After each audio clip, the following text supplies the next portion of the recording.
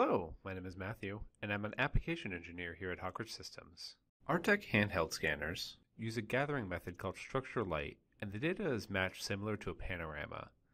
This can hold great accuracy over some distance, but what if accuracy is needed to be higher than this system spec, or you need to scan across spaces with no data bridge between the two? For these situations, a photogrammetry target kit is needed in conjunction with the scanners. Photogrammetry kits process several photos with known objects and targets by matching them together to create a highly accurate skeleton of our data. Artec scanners work with the Aecon Scan Reference Kit, and in this video we'll go over the steps to set up and scan with targets.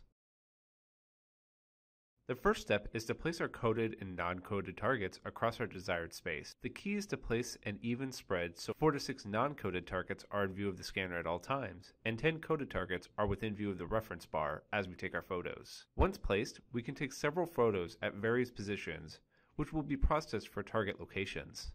This is an important step to have done right, so make sure you have a proper focus and lighting so that way you can capture the targets in the reference bar. You don't need the entire bar to be within view of each photo, but you want to make sure that the entire bar is within a majority of them so that way focused photos on specific areas can find their place when processing. With our photos taken, we can open our scan reference software and create a new project. You'll be asked a few setup questions such as the target size, how were they placed, and properties associated to your reference bar. After entering the values, we can plug in our SD card to copy our photos over. Clicking Next after the upload will begin the process of creating our target layout. Before exporting out the target system, you can verify that they match the expected layout by rotating the preview around. With our newly exported target file, we can move it onto our computer we will be scanning on, or in my case, since I'm using the Leo, I'm going to move it to the scanner itself. If you are using the Ava or Space Spider, the Scan tab will have an option to use targets, and what target file to reference for use. The Leo has a checkbox you enable while the scan is open. At this point, we can remove our coded targets if we want, since it only tracks the non-coded. I prefer, however, to keep everything on in case I need to add any new photos to our project for other spaces that I want to track. Once 4 to 6 targets are within view of the scanner, it'll automatically align to the target system.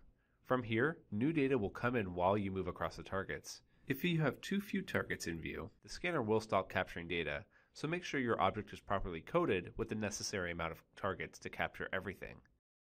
You can stop the scan and start in another position, or make a completely new scan. The data will be pre-aligned due to our target system. Inside Artec Studio, I can import in the Leo scans and see that my various scans are already aligned based off of that target system.